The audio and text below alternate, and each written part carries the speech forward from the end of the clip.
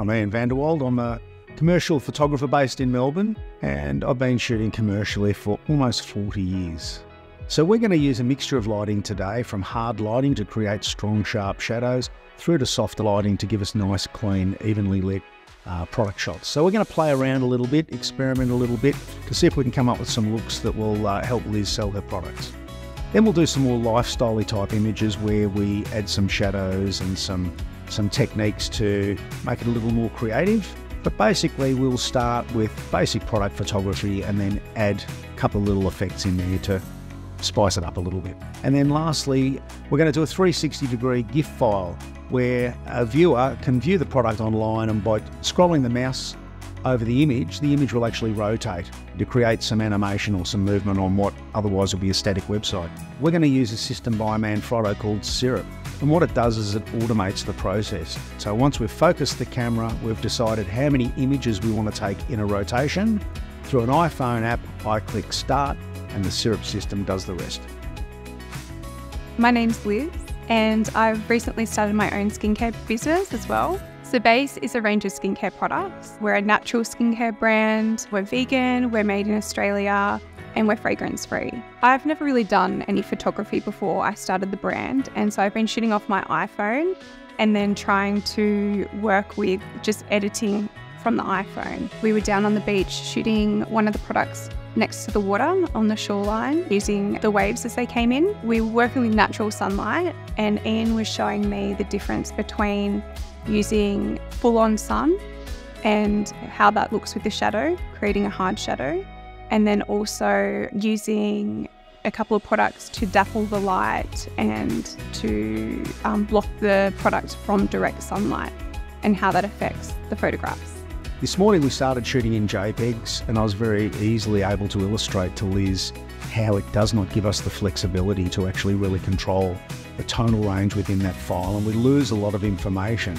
So we teach a raw workflow in these workshops where we teach people to get the best out of their camera so that they can actually really nail the tonality and not have blown highlights or blocked up shadows, but can really bring everything into line within the file to produce the best result. When we're photographing in a natural environment, we're really at the beck and call of the elements. And what we did was introduced a couple of small little light modifiers that took that, I suppose, risk of the weather away or the lighting away and gave us a lot more control. So we did a shot initially just in direct sunlight. We then took another shot where we added a scrim just to soften the light. That then made the lighting a little bit too flat, and then we added some contrast by adding a little bit of flash into the shot. The beauty of that is you can go out and shoot and emulate those sorts of results irrespective of what the weather's like. So on a flat, overcast day, we can increase contrast. On a harsh, contrasty, sunny day, we can reduce contrast. And when you know those basic little techniques, you can actually start to get consistency in your images. We just used a ProPhoto A10, which is an on-camera flash, but it's designed unlike a speed light that projects light forward to illuminate a scene. It gives a much softer, broader spread of light, more like a studio light. So we use that purely just to, in one instance, to increase the contrast by giving us a specular highlight in the product that was missing when we introduced the scrim. So what we used today was a Canon R10, which is an intermediate, it's above entry level, but it's something that gives you good quality and it gives you instant feedback through the viewfinder as to what you're getting. We used a scrim today and a flash, but you could equally use a little piece of polystyrene or a white bit of A4 card as a reflector to bounce light. So that then in itself becomes a light source. Today we're going to use props that you could pretty much find around the house. So we've been to Officeworks and got some paper, but we've also been to Liz's house and just picked up some items that were lying around the house, like a large salad bowl, some sample tiles that she had, and some other bits and pieces that we will try and incorporate into the images. I use pretty much exclusively ProPhoto lighting. What I'm going to use today is their A2 series, which is their smallest and cheapest lighting setup. It's also extremely portable, so I've flown up from Melbourne. I was able to easily carry it on the plane with me. We're going to set up a little setup, and we're going to start with just one light, okay? So if you're looking at starting out, you don't have a lot of money to spend on a huge lighting setup, we'll start with one light. The beauty with ProPhoto is it's a complete system that you can just keep adding to as you get better and your requirements change. But we'll start off with a one light setup, and then we'll go across to some multi-light setups and have a bit of a play. Well, what we're going to use is a little octabox, all right? It's also going to soften the shadows a little bit. So what we have is what we call a softbox, right? This thing here, but this is a quick one. It's very, very quick to put together. And if you would like to pass me that flash in it, it's all magnetic. So there's a magnet around here. Oh, okay. And so that actually acts as the background as well. It's going to be a pure white background, all right? Okay. What we like is to have something that's got a bit of a sheen to it in the foreground, because then it reflects the background and it goes white all the way through. We've just used a hard light, gives hard shadows. Soft light gives soft shadows. But again, you'll notice I'm lighting from the side. If you notice that I've never lit anything from the front, because that's what accentuates shape and form. If I light from the front, it's just going to flatten it out. I'm actually going to go, I'm going to use a light meter this time and take a light reading to get my exposure right. So if you wanted to photograph your own products and you have one flash and a softbox like that, you can set something like this up in a spare room, and then all you've got to do is go boom, boom, and you get a result like that. So what will happen, it's the movement in the water that's going to give us the effect, right? Yep. So if you get your hairdryer, and I want you to just gently try and create some rippling in the water. Once we've done that, I'm going to add a coloured gel to this to give you a different effect.